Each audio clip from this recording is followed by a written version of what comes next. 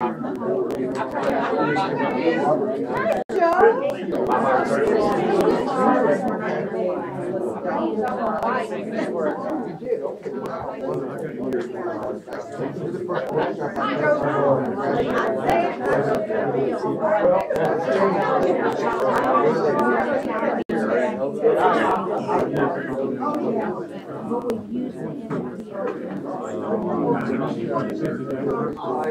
time for us to get started. I can have your attention. About time for us to get started. Give Keith as much time as we possibly can. How you doing, brother? Good to see you. My name is Johnny Evans, one of the members here at Sunset, and I'm introducing our teacher for this morning. Got full class. Yeah.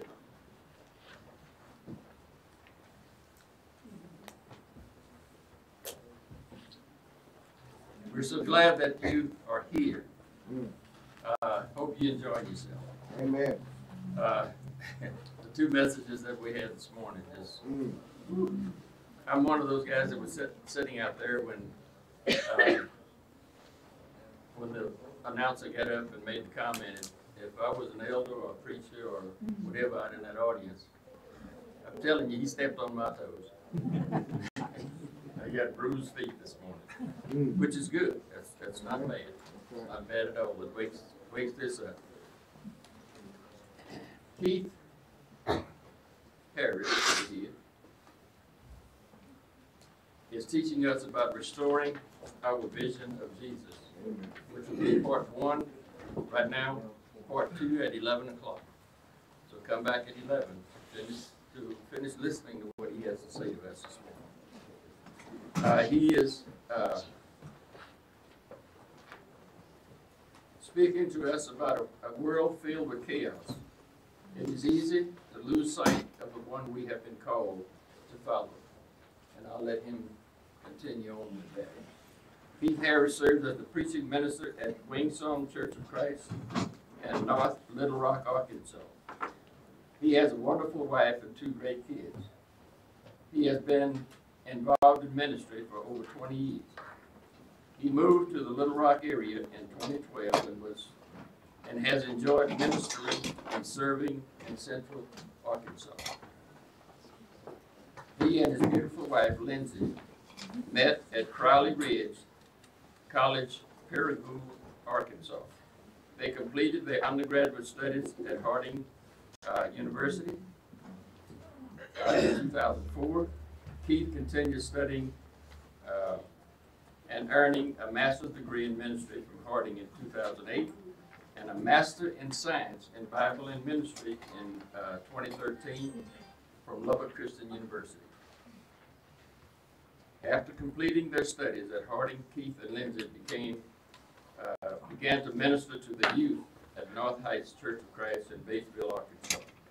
They spent the next 8.5 years in Batesville before moving to Little Rock in 2012. Lindsay serves as the Wingsong Children's Coordinator, developing all children's curriculum and activities for kids ages 2 through 6th grade. Lindsay has been a tremendous blessing to the work at Wingsong and a wonderful help for Keith as they minister together. And I'm looking forward to hearing his message this morning. Amen. You're up. Well, thank you. He read it just like I wrote it, so that's good. Not even sure where you got all that information. But thank you. It's a pleasure for me to be able to be here. Last year was my first year to be a part of the Sunset Workshop, and just a tremendous experience for me. Back in October, I had the privilege of going over to the European Vision Workshop and spending time with Doug and Tim and others as well. Many of you are familiar with Bill McDonough and his work, Partners in Progress. And Bill serves with us at Wingsong and has been with that congregation since 1969. Wingsong has been supporting that work. And so my connection with Sunset goes back really to the year 2000 when I first met Truett and then had his son Scott at Harding. Scott and I became real good friends. Scott kind of one of my mentors as well, and so I feel like I've been a part of Sunset, or at least known much about Sunset for a long time. And I just wanted to say that I'm honored to be here and to spend this time in this class together. Let's start with a word of prayer. God, thank you so much for who you are and for being our God. We thank you for your love and your mercy and your grace. And we pray that you would continue to shower upon us those rich blessings that you give to us in Christ. And Father, we pray that you would be with us this morning as we study from your word. Help us to understand better who you've called us to be, and help us to have a better understanding of who your Son is. And I pray, Father, that as we face a difficult world, one that's filled with challenges revolving around truth and the changing of truth, and Father, I pray that you would help us to stand firm in our faith and in our knowledge of you, but help us to continue to search out and to grow and to be strengthened in you. Father, again, we are so thankful for this opportunity to be together this morning and to study. We praise you. We thank you for Jesus, for his sacrifice for us. And we pray, Father, that you would continue to forgive us when we fall short of your glory. In Jesus' name we pray. Amen. Amen. All right. Let me say at the very outset, I would love for this to be what it should be. I don't want to just lecture. I'm glad to talk, and I can talk for a long time. But if you've got a comment or a question, please feel free to raise your hand, speak up, or just interrupt me if you've got a concern or a question that you'd like to talk about a little bit more. You ever think about images and the images that we see? This is really what our world has come to be, especially media. It's all about the image. And I'm not talking about just the perspective of what people think about it, but an image. And a lot of images are kind of confusing. Maybe if you're not ready for the deeper meaning of the image, you may have difficulty understanding what's going on there. There's commercials that are out today, and I think about them and I look at them and say, what in the world is this about? Have y'all seen the new Apple commercial, the Retina?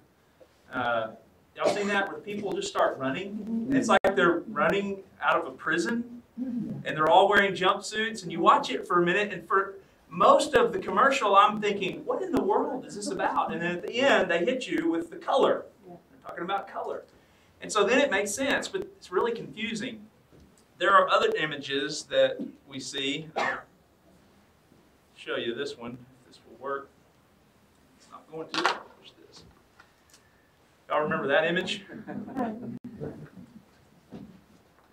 So what color is that dress? Did we ever figure out what color that dress was? Blue? So who thinks it's blue? Blue and black, okay. Who thinks it's white and gold? Anybody? Nobody? Wow, y'all are, I guess, you know, in reality, that's what it ends up being is actually white and gold. And it's the shadowing of the picture that was taken that makes it look blue and black. It's interesting what images do to our minds and how we differ. I'm surprised that all of you thought blue and black, and maybe it was the difference of what we were thinking. But this picture, obviously on the screen, looks blue. Yeah, it does, and I admit that as well. And you remember the internet sensation that occurred over this dress, and people wondering about what color it was, the arguments back and forth. Sometimes we're just confused by images, and sometimes we're divided by images. What about this image? Who is that? An artist's rendition of Jesus. Yeah, that's one of them. Look how manicured he looks. His eyebrows scaped. His lips, his beard. Yeah. I wonder if he had a dimple there that made that do that. What about this one? And you think about that particular image, and you see it as well. He's got his skin.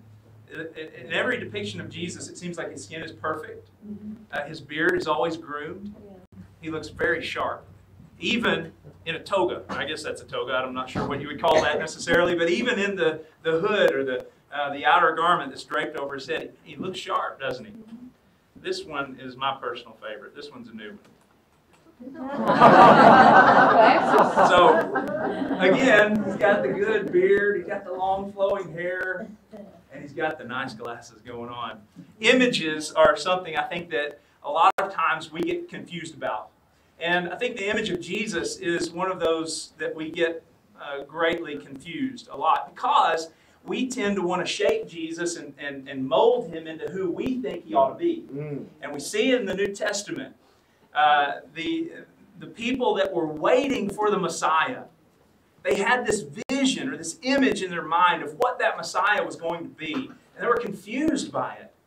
And they were especially confused when they see Jesus coming on the scene and appearing the way that he did. And that confusion brought about a great division. And so these images that we see today all around us create division and confusion, and images of Jesus, and even portrayals that we have from those that would want us to believe Jesus was something different than what Scripture claims. It causes a lot of concern for us today. What I want us to do in this class is look at the Gospel of Mark, because I think more so than any other, Mark in his Gospel sets out to show us the image of Jesus. And he wants his reader to understand who Jesus really is. And in the midst of a world that seems so chaotic, and no doubt in the first century there was a lot of chaos going on as well, that the images of Jesus, or at least the images of the Messiah, were greatly distorted. And Mark sets out to correct that and says, here's the real Jesus. So imagine that you lived in the first century and you had a front row seat to all of the events that took place in the first century. There you were in the heart of it all. Imagine that your family was found smack dab in the middle of all of these great events. Imagine that the apostles maybe even knocked on your door one day.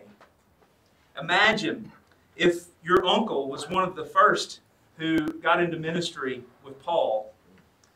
We think about Mark, his experience, and oftentimes our minds go to that bad experience that he had with Paul when he decides to leave on that first missionary journey. And Paul gets so upset, and there's such a battle that ensues. I say battle, but an intellectual battle that ensues between Paul and Barnabas, that now here they are. They're going to divide because of Mark's decision. It's that same Mark that wrote this. And I believe that even in that early stage in his life, where as a young man he left what we would say is the mission field or ministry to go back home, maybe because he was homesick, that same Mark is so powerful in the way that he shares this image of Jesus with us. And so he begins his gospel in chapter 1, verse 1. Listen to how he starts. Like no other gospel. Listen, the beginning of the gospel of Jesus Christ. And not only that, but he adds the phrase, the Son of God. And so Mark, at the very outset of his gospel, sets out to say, here's who I'm going to talk about. I'm telling you, this is the image of the person that I'm writing about. This is the beginning of the gospel of Jesus Christ, the Son of God. And so Mark is very clear in who he's going to talk about. It's interesting to me that as you read through Mark's gospel, the only ones that truly understand or seem to express an understanding of who Jesus really is are the demons. Everyone else in Mark's gospel is confused about who Jesus is.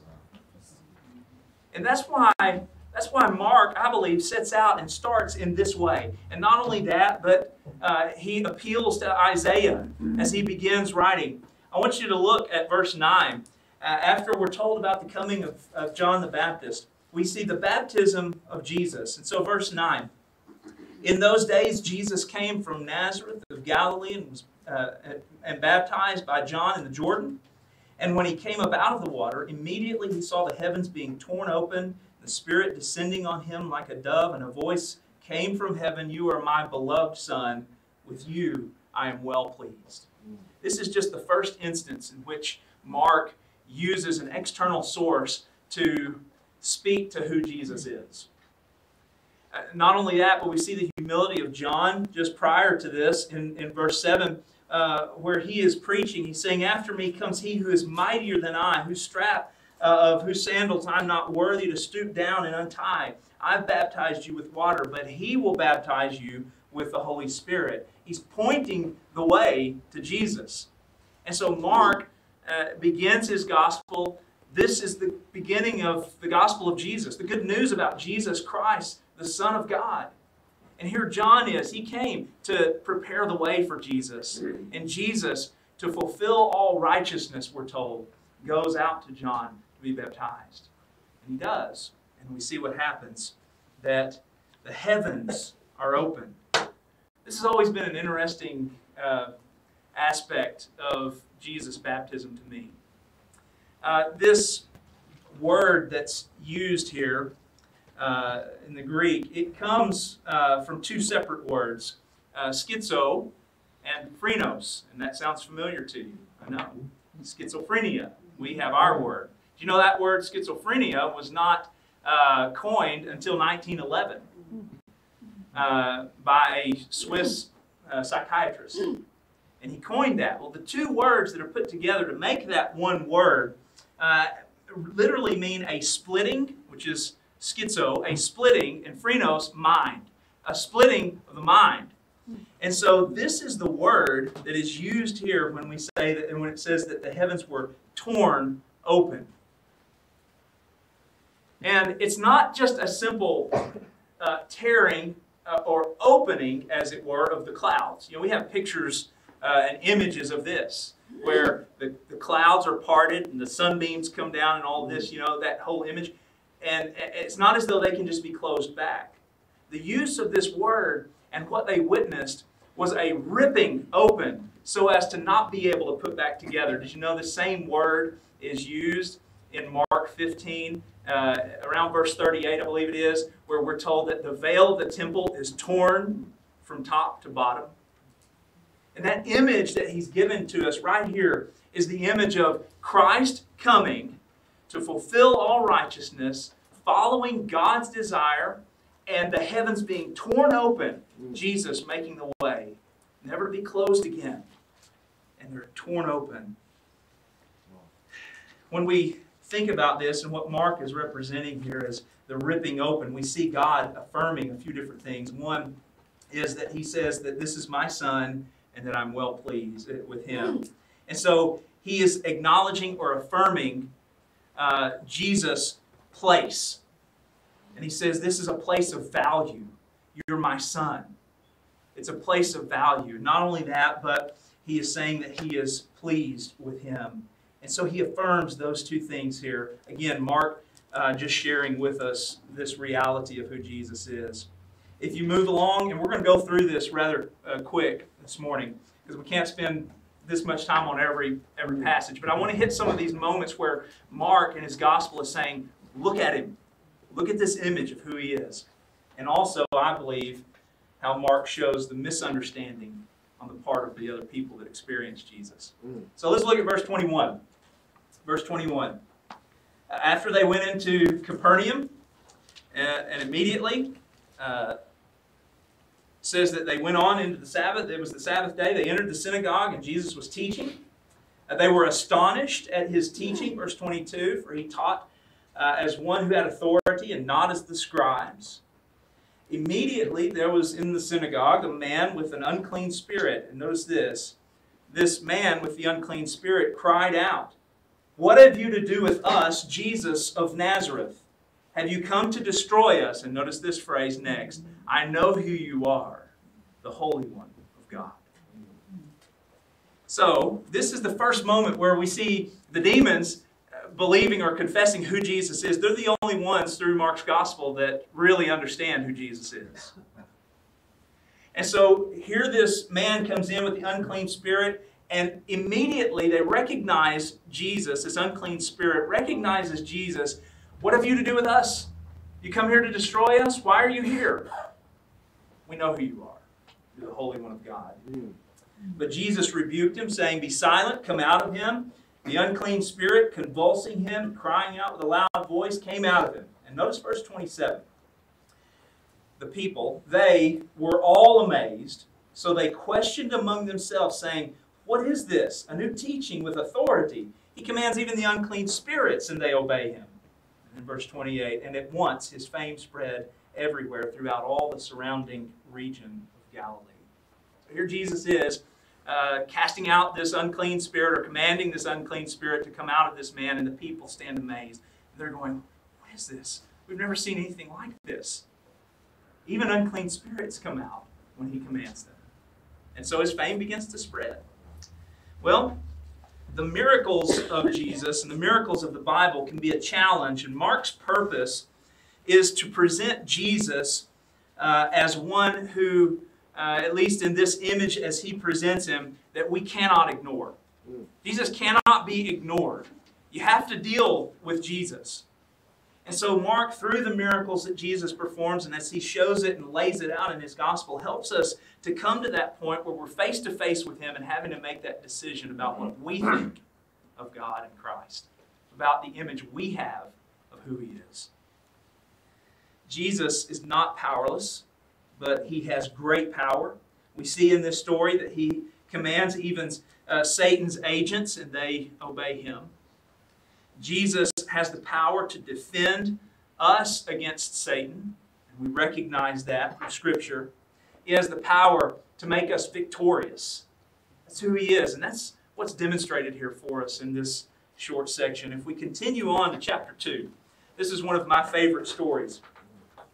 The beginning of chapter 2, we see Jesus' fame spreading. We've just seen that in verse 28 as Mark is continuing to share this with us and unroll this picture, this image of Jesus. Verse 1, familiar story to you, I'm sure.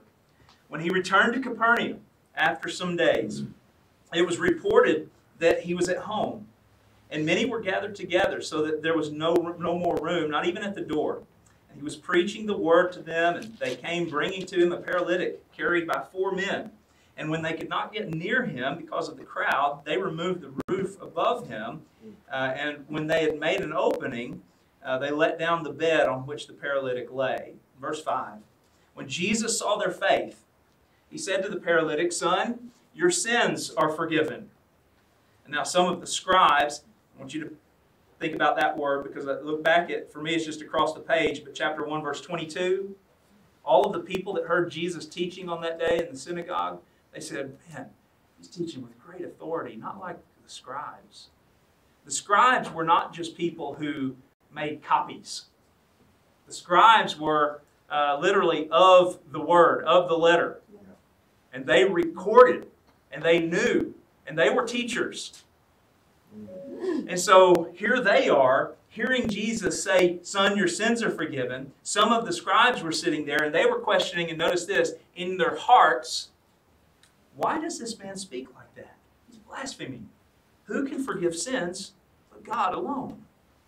So in their hearts, they're thinking this, not out loud. They're not refuting anything Jesus is doing openly, but rather in their hearts, they're questioning, why is it that he said your sins are forgiven? Well, Jesus, verse 8, immediately perceives in his spirit that they thus questioned within themselves. He said to them, "Why do you question these things in your hearts? Which is easier to say to the paralytic, 'Your sins are forgiven,' or to say, 'Rise, take up your bed and walk'?" This question that Jesus asked them is a question that seems, at least to us, rather odd. At least it does to me. Why would he say this? Well, if we think about it on a little bit different level, Jesus is saying your sins are forgiven, which only God can do. All of us are powerless to do what God can do.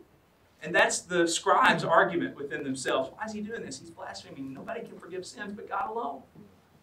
That's the thing that's impossible for us, right? To them. And so Jesus asked this question, which is easier?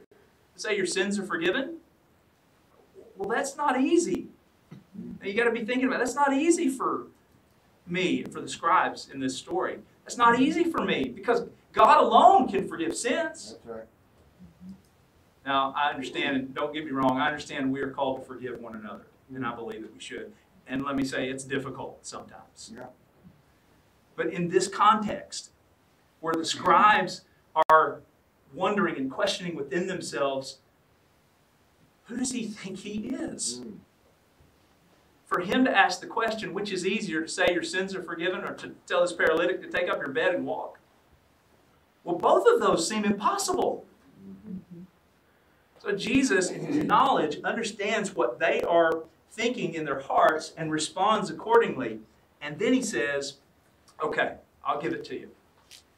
If I was wanting to pretend to be someone that I'm not, I might say to him, oh, your sins are forgiven. But there's no external evidence of that. Nobody can see your sins being forgiven in this context. And so Jesus says, okay, I'll go ahead and show you. He looks at the paralytic. Take up your bed. Go home. And he does.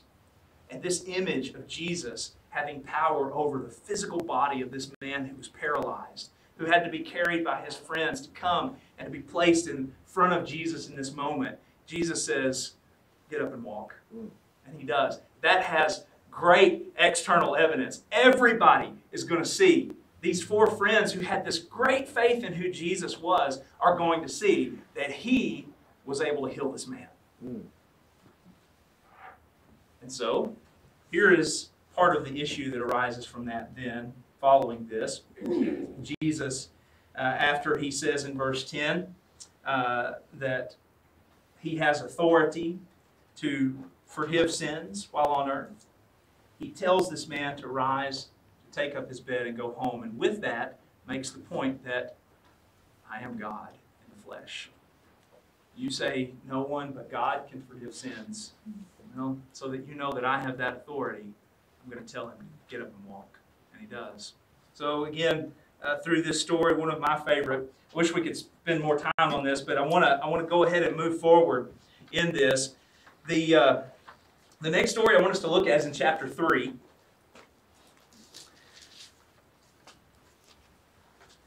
I don't think I have this up there. Chapter 3, verse 1. A very similar situation where Jesus encounters people who are questioning why he's doing what he's doing. Verse 1, again, he entered the synagogue, and a man was there with a withered hand.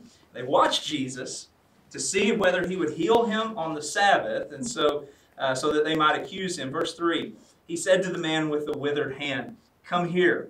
And he said to them, is it lawful on the Sabbath to do good or to do harm, to save life or to kill?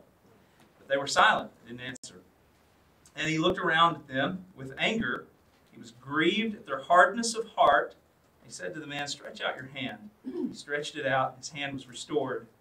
And the Pharisees went out immediately, held counsel with the Herodians against him, how to destroy him. Jesus, again, has this encounter with the religious leaders. And here they are, not wanting to believe that he is who he says he is, that he can do the things that he says he can do. They're questioning his authority. Surely the Messiah is not going to be like you. You're not the one that we are waiting for. You don't look like the one that we are waiting for. And so they have trouble with him again. But Jesus heals this man and shows them and leads them to this point of not being able to respond. And so they go out and privately begin discussing how they can arrest him. Well, chapter 4 now. We're going to skip quite a few. Chapter 4.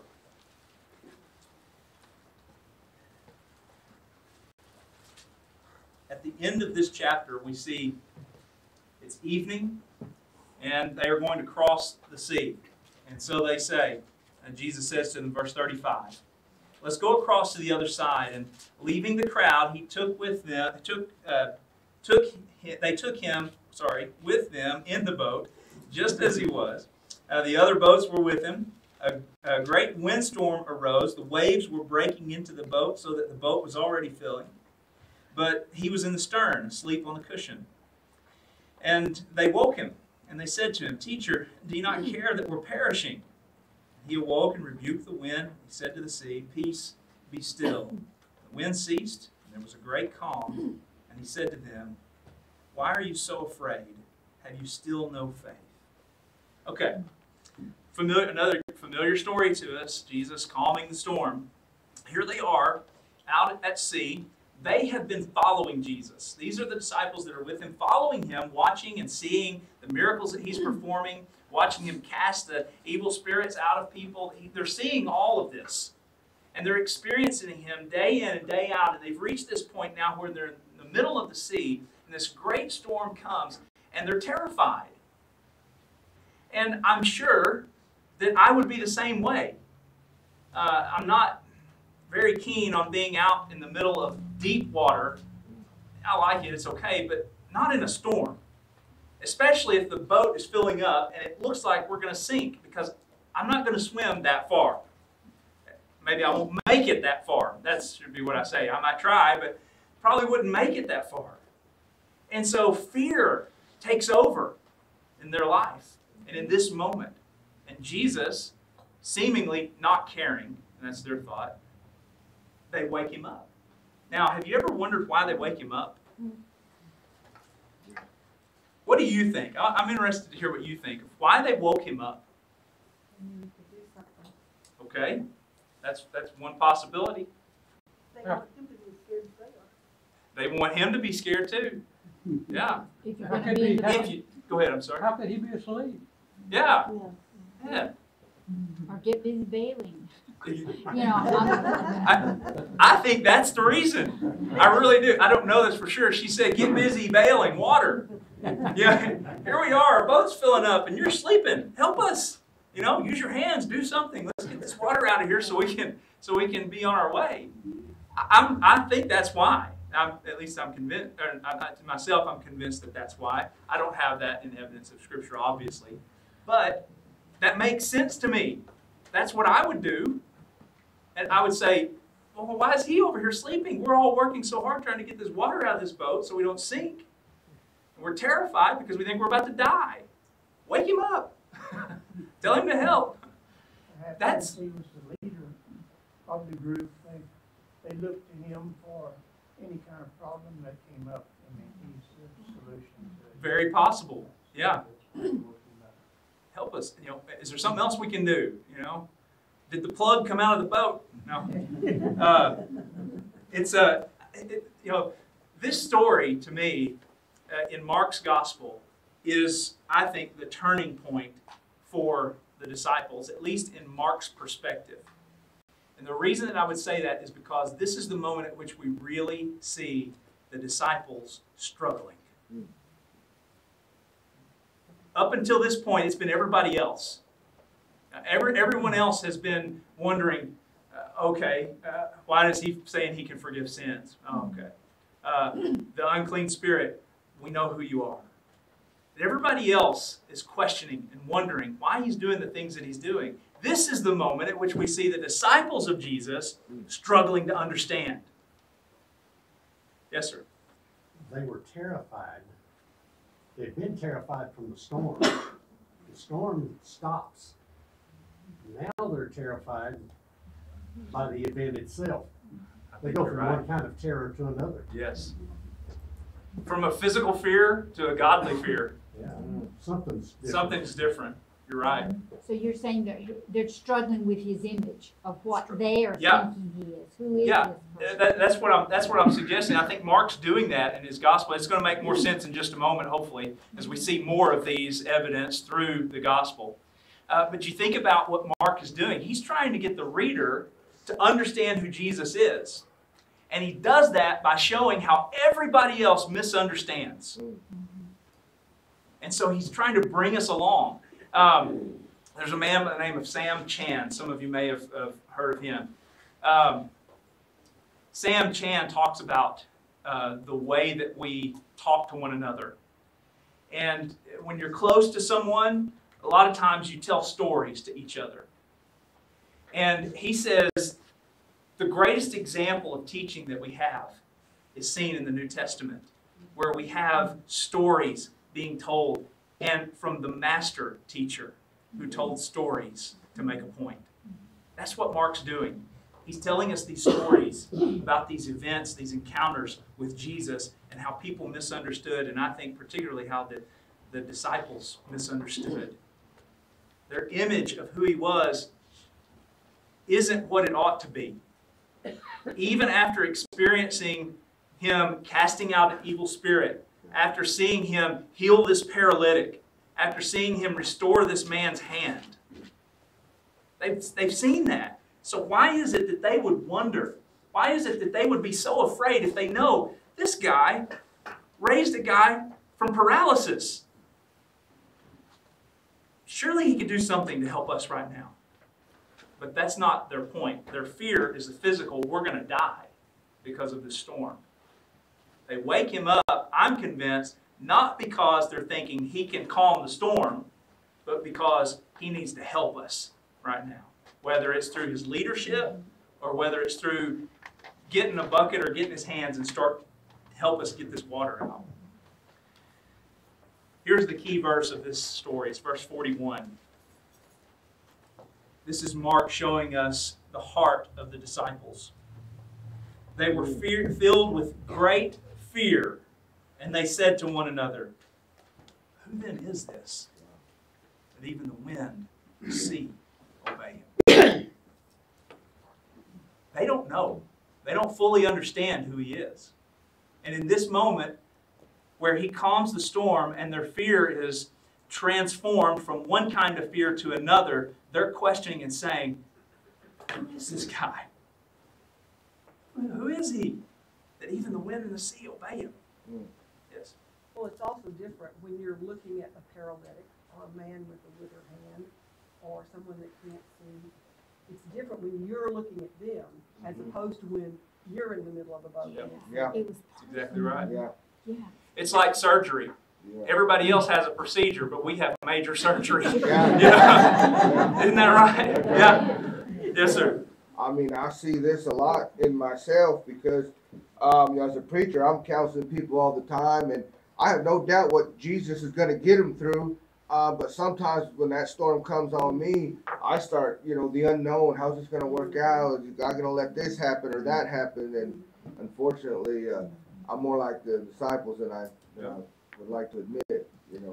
I think that's what Mark's saying to us, and he's challenging us through his gospel to really think about who Jesus is.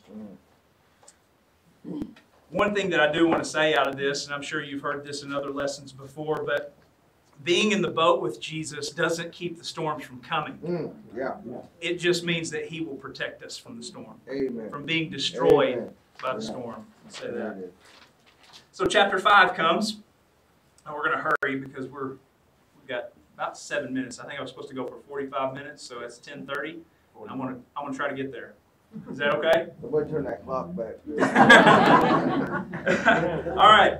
So chapter 5, we come to this story of the man who was demon-possessed. Here's another example of the demons understanding who Jesus was very clearly. Let's begin. I want to read it just to refresh our minds with this story and listen to the way that Mark presents it to us. They came to the other side of the sea, to the country of the Gerasenes. And when Jesus had stepped out of the boat, immediately there met him out of the tombs a man with an unclean spirit. He lived among the tombs, and no one could bind him anymore, not even with a chain, for he had often been bound with shackles and chains, but he wrenched the chains apart, and he broke the shackles in pieces. And look at this last part. No one had the strength to subdue him. Now verse 5. Night and day among the tombs and on the mountains, he was always crying out and cutting himself with stones. And when he saw Jesus from afar, he ran and fell down before him. And crying out with a loud voice, he said, "What have you to do with me, Jesus, Son of the Most High God? I adjure you, by God, do not torment me." Who's saying this? The demons. That's right. Okay? And Jesus, in verse 9, asks him, "What's your name?" As if Jesus doesn't know. He says, "My name is Legion, for we are many." And he begged him earnestly not to send them out of the country, but a great herd of pigs was feeding on the hillside, and they begged him, saying, "Send us to the pigs and let us enter them." And he gave them, notice this, permission. That's a key word for Mark. Gave them permission. And the unclean spirits came out, entered the pigs, and the herd, numbering about 2,000, rushed down the steep bank into the sea and drowned in the sea. The herdsmen fled and told it in the city and in the country, and then the people came to see what it was that had happened. You've got to come and see this spectacle. That's the way we are. I'm not kidding. My grandmother, who passed away several years back, she used to keep my sister and I when we were young during the summer. And we might be driving to Walmart or to the grocery store. I promise you, my grandmother, if she saw an ambulance, she would turn and follow it to see what happened. That's the way we are. We like to see spectacles. Well, everybody heard about this, and they all rush out to see what happened. And so here's the scene. Verse 15. They came to Jesus. They saw the demon-possessed man, the one who had the legion, sitting there clothed and in his right mind, and they were afraid. Those who had seen it described to them and how it had happened to the demon-possessed man and to the pigs. Verse 17, they began to beg Jesus to depart from their region. As he was getting into the boat, the man who had been possessed with the demons begged him that he might be with him. And he didn't permit him to come, but he said to him, "Go home to your friends and tell them how much the Lord has done for you and how he's had mercy on you." In verse 20, finishing this section, he went away and he began to proclaim in the Decapolis how much Jesus had done for him, and everyone marveled. So the word about Jesus is getting out. The people were afraid, and seeing what had happened to this man and hearing the story about how Jesus commanded these demons to run off into the sea, the pigs. Chapter 6, we're going to quickly go through this. I'm not going to read it and talk about it much, but the feeding of the 5,000, we see that in chapter 6. And then we see the feeding of the 4,000 at the beginning of chapter 8. So he's fed 5,000 now. He's fed 4,000. He's healed others. He's cast out demons. And we reach this point in chapter 8. And I'm going to tell you, there's 16 chapters in Mark, and chapter 8 is the crucial chapter. If we don't get chapter 8, we're going to miss everything Mark's doing. Okay? So we're going to come back to this, but I want us to look at beginning at verse 14. So they've witnessed all of this happening. They've witnessed him feeding the 5,000. They've witnessed him feeding 4,000. And here's the story, verse 14 rather, I'm sorry. Now they had forgotten to bring bread, and they had only one loaf with them in the boat. And he cautioned them, saying, "Watch out, beware of the leaven of the Pharisees, the leaven of Herod." And they began discussing with one another the fact that they had no bread. You got to picture this in your mind. Here they are, getting into the boat, and they've only got one loaf of bread. And their thoughts are, what are we going to do? And not only that, but Jesus starts talking about leaven. He knows we didn't bring enough bread. That's their thought. So here's verse 17. Jesus says, being aware of this, said to them, "Why are you discussing the fact that you have no bread? Do you not yet perceive or understand? Are your hearts hardened? Having eyes, do you not see? Having ears, do you not hear?" And he says, do you not remember? And then he goes on to ask them, verse 19, "When I broke the 5 loaves for 5,000, how many baskets full of pieces did you take up?" And you can almost see them embarrassed, saying, 12. Like, oh yeah. And the 7 for the 4,000, how many baskets full of pieces did you take up? 7. And notice verse 21. Do you not yet understand? Mark is very clear. That verse right there is the transition in Mark's gospel. I want us to understand, and we're going to look at this in the next part. I want us to understand that what Mark is doing is acknowledging that we struggle to understand who Jesus is. We have these preconceived notions about who the Messiah is going